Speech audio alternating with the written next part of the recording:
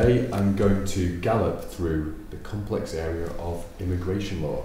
I'm going to be guided by Louis MacWilliam, who is an employment solicitor at Blacks Solicitors in Leeds. In fact, I'm doing a bit of a disservice there to Louis. He is in fact the head of immigration law at Blacks Solicitors. For those who don't know Blacks, I only know them a little bit, but they are a rapidly growing Leeds law firm.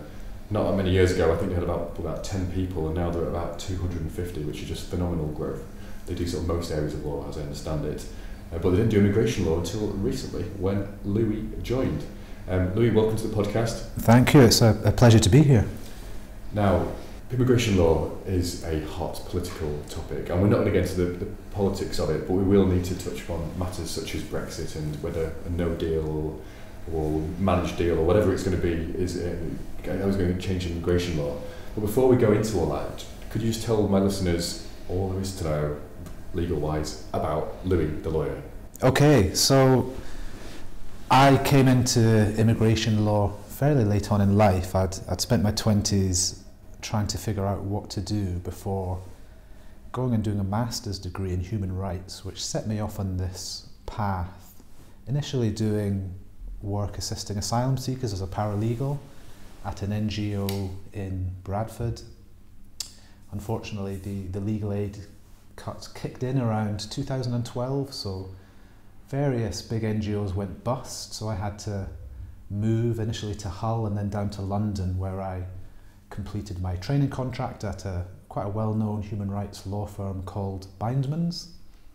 I was taken on as a solicitor there, and then lifestyle choices meant I really had to leave, so I had a child and the usual kind of London story of insanely high rent prices, so I moved back up to Leeds. I heard that Blacks were looking to start an immigration team, and so I started on the 30th of April last year, and here I am. Thank you.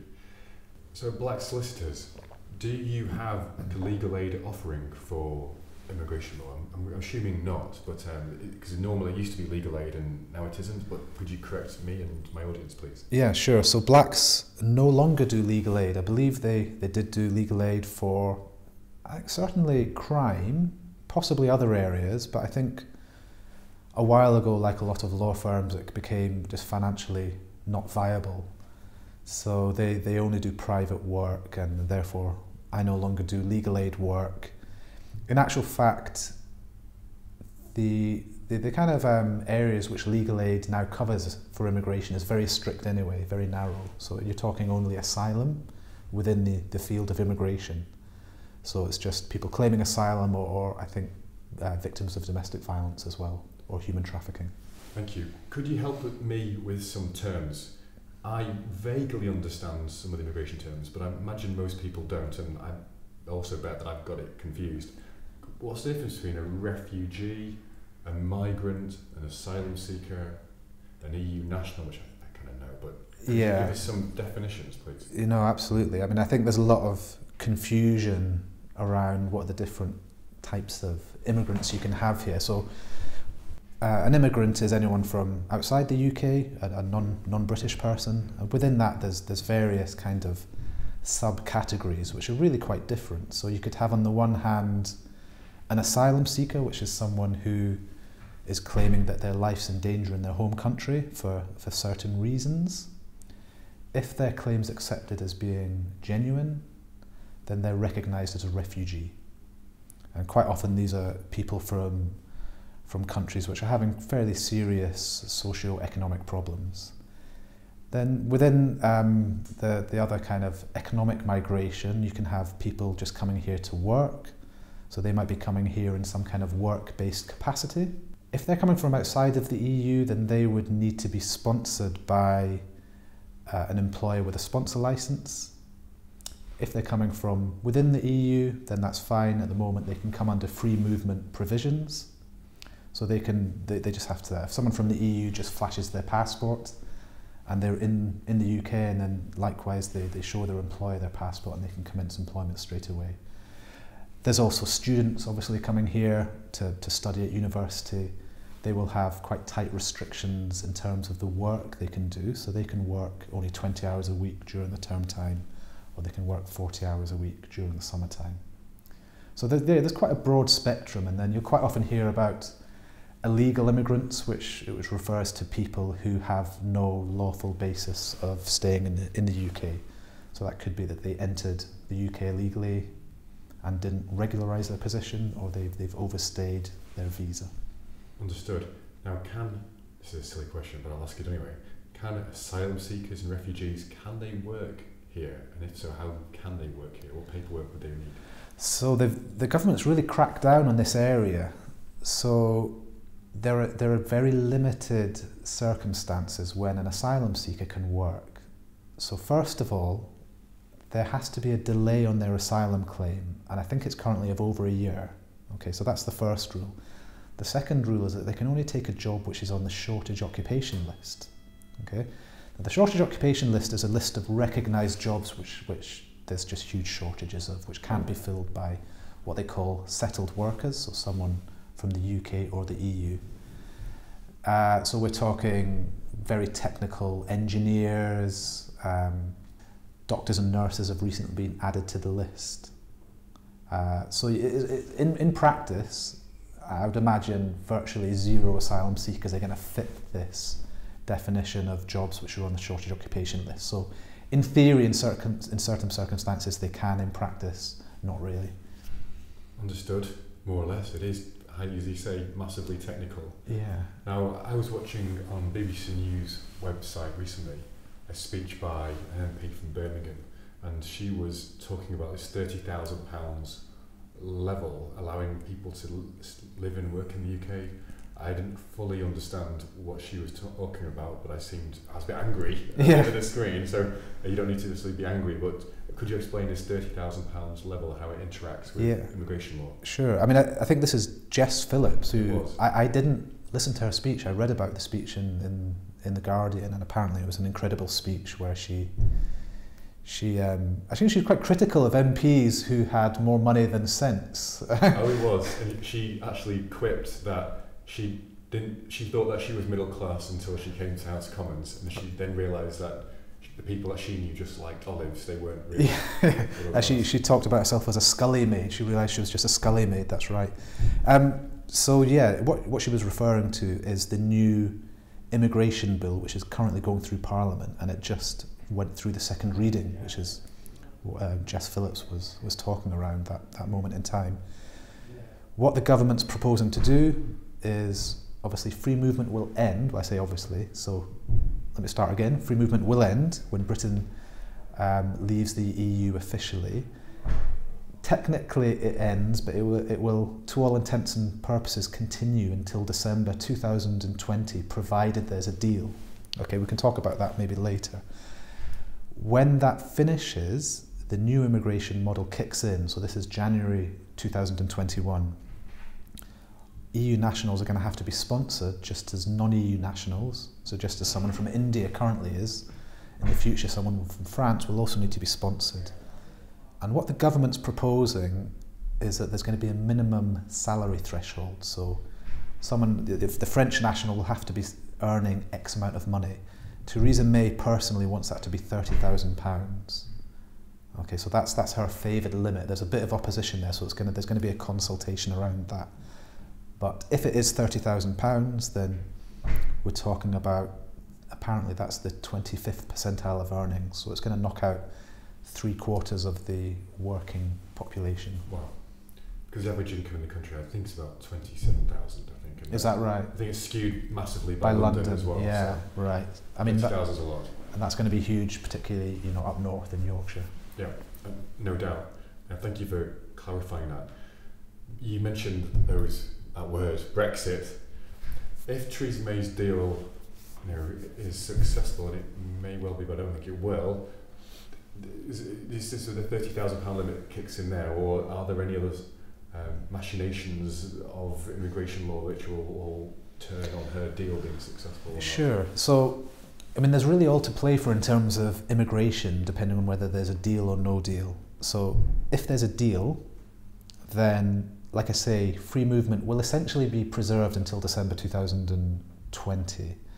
By that I mean that EU nationals can still come to live in the UK. All they'll have to do is register under this EU settlement scheme. Okay, so aside from that requirement to register, it's still effectively free movement. Okay, in fact, we can maybe talk about how everyone, all EU nationals currently here, also have to register under that scheme anyway. But under a deal, any new arrivals arriving up until December 2020 can come here effectively under free movement, but will have to register. Got it. Okay. Louis, I spoke to you before the podcast commenced to say that quite a lot of my staff, our staff here are Polish, and we represent, well, a third of our clients are Polish, in fact. So is it then your advice to say that all those people, assuming that they are EU nationals, should register now? Yeah. I mean, maybe what are the costs as well? Yeah, so maybe it's worth, before I talk about the kind of no deal and deal scenarios, just say, well, what the situation is for everyone currently here. Please do. Okay, so all EU nationals, regardless of whether they have permanent residence documents, for example, everyone has to register under the EU settlement scheme, which is this mandatory system of registration. It opened, I think, on the 21st of January. There is quite a wide window to register, so we're talking about June 2020. Okay, so it's not like everyone has to immediately register. Good. But they must register, and I think a lot of people aren't aware of that. A lot of employers aren't aware of that, and certainly a lot of EU citizens aren't aware of this. Now, the cost was going to be £65. Okay, so it's not a huge amount of money, but a lot of people will wonder why we're making long-term EU citizens who have paid their taxes, contributed to society, why are they paying for the right to continue living here? I was going to ask that question. Okay, well, I got in there first. There has been a slight development. So as part of the Brexit negotiations, which was defeated, was it a couple of weeks ago? It was. Theresa May dropped the £65 fee, so that it's now free of charge.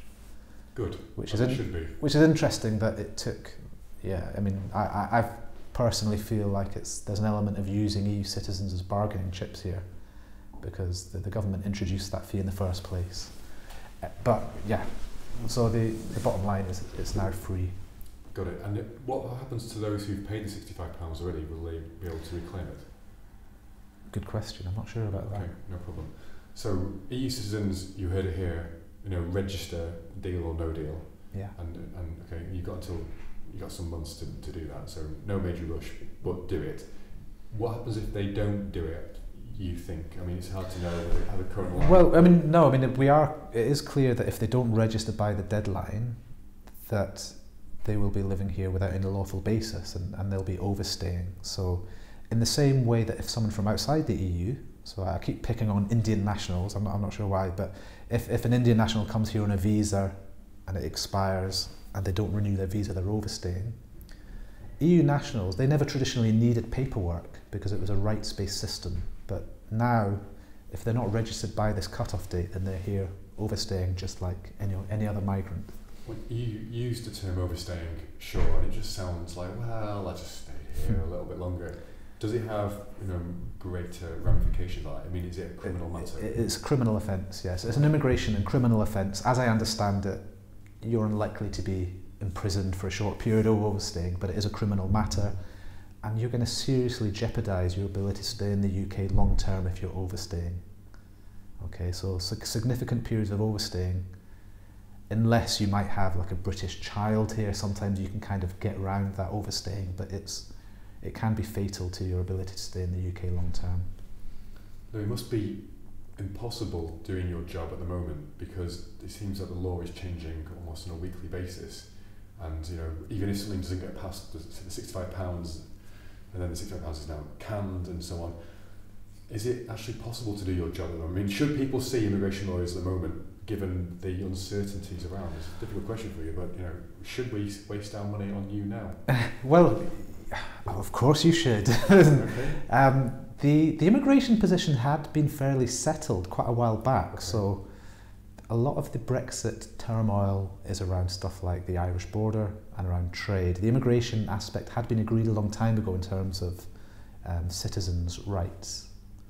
So I'd been fairly confidently talking to people about these upcoming changes. Now, what did come as a bit of a surprise is recent Home Office policy in how new arrivals will be treated if there's a no deal, which seems fairly severe, and we can talk about that. So to answer your question, I mean, now is a good time to be preparing for Brexit and taking measures, whether you're an individual to secure your status, okay, whether you're an EU national or the family member of an EU national, or if you're an employer, to start to take advice about how Brexit's going to affect your business. Got it. And there aren't many immigration lawyers. I can think of two that I know, and you're one of them, and it's the first time I've met you. There are not many of you knocking around, so it must be sort of boom time for you all. I suppose sadly, but so it's good for you, I suppose, but not so good for those having to go through the process. Could you talk to us about employers? So we do have some employers that listen to the podcast. What specifically should employers be doing right now, or maybe post-deal or no deal? Yeah. So, I mean, as a minimum, employers, if you've got EU nationals currently working for you, you need to be getting familiar with the EU settlement scheme, this registration scheme that I'm talking about. I mean, it is the responsibility of the migrant to register. However, it can become your problem as an employer if your employees don't register. Because as I mentioned, if they don't register, then they're overstaying. And now if you're employing a migrant who doesn't have any lawful basis to be here, then you can fall foul of the Prevention of Illegal Working regime. So I don't know if people know that an employer who's found to be employing an illegal migrant can face a fine of up to £20,000 per migrant. Wow. So there are pretty big implications if your employees aren't sorting their immigration status out. But I think maybe more importantly is if you can help your employees, then there's a lot of EU nationals are really worried about what the future holds. I certainly don't want to be scaremongering today, because in fact, as long as EU nationals comply with the scheme, then it's actually, I mean, notwithstanding the fact, Brexit's happening, it's not a bad scheme. So EU nationals can continue to work here, they get indefinite leave after 5 years. But there is a problem with EU nationals thinking maybe things are worse than they are, so there's record numbers of EU nationals leaving the UK. So as an employer, you can play an important role in making sure your employees are fully familiar with the scheme and guiding them through this process. I suppose chillax a little bit as well. It seems to me Yeah. that, don't leave, you are welcome Absolutely, here. absolutely. To still in these forms, Yeah. etc., etc. That's good to know. That's sound advice, and I haven't heard it put like that before. I'm very much into politics. I listen to the debates, but I do find this stuff around immigration technically very complicated, even as a lawyer. So those who aren't good, it must be very trying indeed.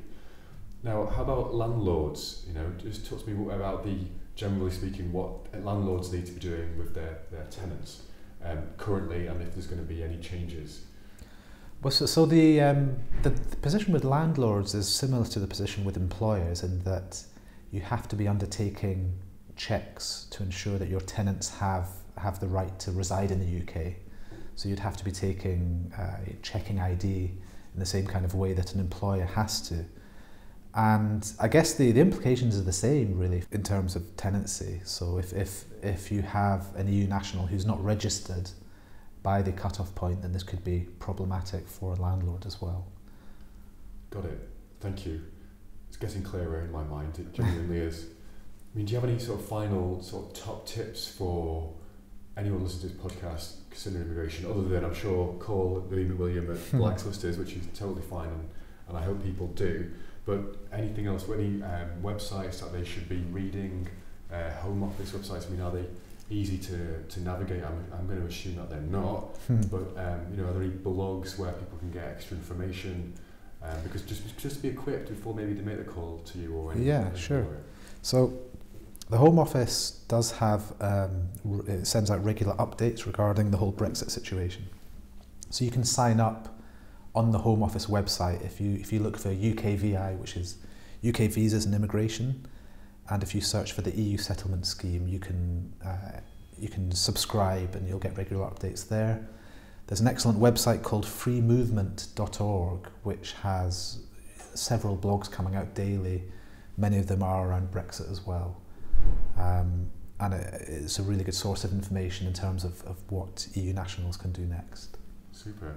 Well, the floor is yours, Louis, as we come to the end of the podcast. Is there any questions I've not asked you, anything you want to say? This is your moment, and maybe we've done it all. Yeah, I mean that's really covered the key areas. I guess, I mean, a lot of EU nationals will be wondering what to do next. The main message I want to get across is that the position is fine as long as you register under this scheme. Okay, so I don't want to set unnecessary alarm. You haven't done. You've been calm. Okay, and in a lot of EU nationals, if their long-term future is in the UK, then they'll want to become British. So they might want to consider how they can apply for British citizenship as soon as possible. This might involve getting a permanent residence card, which is a prerequisite for becoming British. So really looking into how to do this sooner rather than later. So although I don't want to set alarm around Brexit, I mean, if your long-term future is here, you probably want to become British sooner rather than later. The other thing I'll say is that the cost of becoming British has increased in the last 7 years from £600 to £1,400. So yeah, you might not want to hang about any longer and crack on with it. It's likely to go up again. It goes up well above inflation every year. So yeah, and I'd certainly recommend people to look into that. And to become British then, is there a citizenship test required? Life in the UK test. So Life in the UK, okay. And Andrew, I'll ask you, how many members are there in the Northern Ireland Assembly? I drove past it recently in Northern Ireland, genuinely, I was there for my birthday.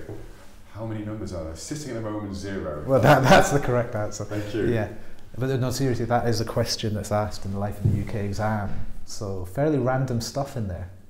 Okay, if it was sitting, how many people? I don't know the answer. Maybe 60? Yeah, sounds about. I mean, I guess it's less than Scotland, so maybe even fewer than that. Okay, goodness. So you really need to sort of tool up before. Yeah, no, I think when they do the test, they actually give you a booklet which has the information within there, so it's not as difficult as what I've maybe made out. There is an English language test, which is maybe more of a challenge for some people. Gotcha. All right. Thank you. Louis, anything else for me? No, I think that's it. No, it's been a pleasure talking to you. Well, I think we've done what I said we were going to do, which is learn about the basics of immigration law, and you set out some of the definitions. Thank you. You've made me as an employer more alert, or I didn't know, in fact, of this settlement scheme, so thank you for that. I'm going to talk to my colleagues. I'll pass on this podcast to the people I work with so that they can send it as well to the people that are calling us with these sorts of questions. But finally, Louis, how do people contact you? Do you free to give your email address or a mobile number, or how should people get you at Blacks? Yeah, I mean, so I'm happy to speak to anyone on the telephone, so feel free to call me for an informal kind of no obligation chat. They can also email me. I'm on LinkedIn, I'm on Twitter as well.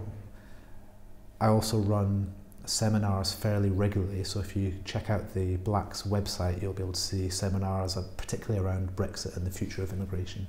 Super. Louis, thank you very much for your time today.